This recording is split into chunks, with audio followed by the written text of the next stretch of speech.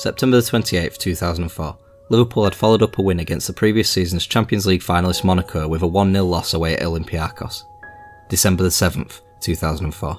Liverpool found themselves third in the Champions League group after dropping points at home to Deportivo and away at Monaco. They effectively needed to overturn the 1-0 defeat they had suffered at Olympiakos back in September. They found themselves 1-0 down again at half-time thanks to Rivaldo. A win was needed by 2 clear goals to be certain of qualification. A 1-goal win could do, but Deportivo would have to come back from 3 goals down in 45 minutes at home to Monaco. However, they had yet to score a single goal in 5.5 matches of Champions League football that season. The players came out for the second half. The Cop was ready to suck the ball into the net. 3 goals were the difference between only the second appearance in the knockout phase of the Champions League since 1985 and the disaster of qualification for the UEFA Cup. And as he often did, Florent Sinama-Pongolle popped up with an important goal for Liverpool. And as he also often did, Mellor popped up with an all-important goal for Liverpool. But there was just 9 minutes left to find a third goal. And who else but Steven Gerrard? And who else on the gantry to make the call but Andy Gray? Oh, you beauty! What a head, son! What a head! He shouted down the microphone into the homes of millions in Britain, and with 4 minutes left to spare, Liverpool had qualified for the knockout phase. And 6 months later, Liverpool were European champions for a 5th time in Istanbul. But let's slide the doors open, gauge the effect of the butterfly, and rewrite the footballing history books. Here's what would have happened if Steven Gerrard didn't score against Olympiakos. Liverpool only won 2-1 and for their troubles were plunged into the last 32 of the UEFA Cup. Rafael Benitez wanted to win the UEFA Cup. He'd won it the previous year with Valencia, he liked it, he wanted it. And unfortunately so did Newcastle United, and they eliminated Liverpool in an all-English affair in the last 16. Buoyed by this, Newcastle would reach the semi-finals coming unstuck against the eventual winners AZ Alkmaar. By this point, Liverpool were in a rut. Jimmy Traoré had rouletted Liverpool out of the FA Cup at Turf Moor, and they were on the edge of losing the Champions League football for the following season.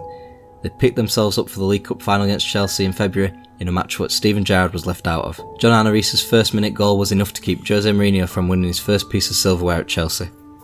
But by mid-April, Liverpool were winless in 4 games in the league. Chelsea had gone on to better things. They had won the league and had a Champions League final against AC Milan to worry about. Another mistake would see Liverpool drop out of the top 4 race altogether. A draw at home to Middlesbrough and a loss at Highbury put the nail in Liverpool's coffin. A draw at home to Aston Villa to conclude the season saw Liverpool drop into 6th place behind Bolton, as rivals Everton qualified for the Champions League.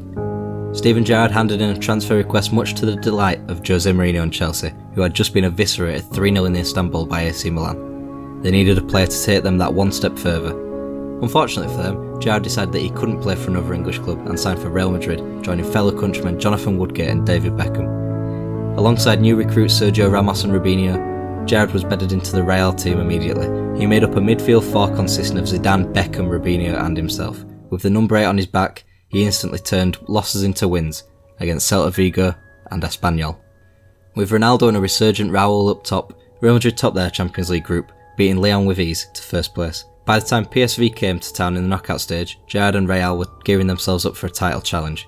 4 successive draws threatened to buckle that challenge, but 2 goals from Stevie G in the new camp saw momentum swing the way of Los Blancos. PSV were vanquished, but a yellow card saw Gerrard suspended for the first leg of the quarter-final at home to reigning champions AC Milan. Domestically, however, Gerrard was ever present in Real's final 7 matches, each of them a win. Gerrard even finished 3rd in the Pichichi standings with 19 goals, only behind Samuel Eto'o and David Villa. On the penultimate day, Real wrapped up La Liga with a 4-3 win at home to Villarreal. In Europe, Gerrard was eased back into the fold from the bench away at San Siro against Milan. Pippo Inzaghi had put Milan 1-0 up by the time Gerrard emerged from the bench. With 20 minutes left on the clock, he entered the fray, and with stoppage time winding down to a close, Milan were penned back in their own half. And on 94 minutes it happened. The ball spilled out of the box from a corner to Gerrard. A touch to set himself, and bang! Real levelled the tie-up. They progressed to the semi-finals on away goals. With Barcelona flagging in the lead, Real put pay to their European hopes too, with 3-1 aggregate winning the final 4. This left Arsenal in Paris.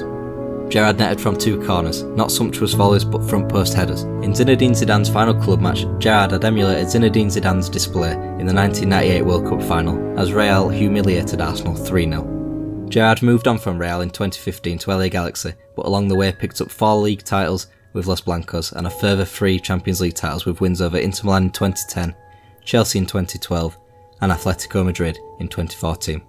Contrastingly, Liverpool only made it back into the Champions League in 2014, after almost a decade in the wilderness. They had to suffer through second stints from Kenny Dalglish and Graham Souness. The closest Liverpool came to a trophy was in the 2012 League Cup final. Dalglish led Liverpool to pasture in a 1-0 defeat to Cardiff City. They had also suffered cup final heartbreak in the 2006 FA Cup final at the hands of West Ham, Jamie Carragher's own goal proving to be the winner there. Now let's take it to the winners and losers. Steven Gerrard, an obvious winner, because despite missing out on his first Champions League title with Liverpool, he would more than rectify that in Spain with Real Madrid, and he won a league title. Actually, he won quite a few.